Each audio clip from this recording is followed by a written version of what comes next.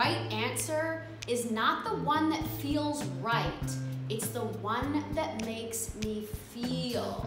Because what feels right often leads us to wrong conclusions. Nobody loves me. I am useless and incapable.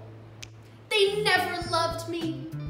These statements feel right at the time, and I can fully convince myself that they are true, but I don't want to make decisions based on temporary realities.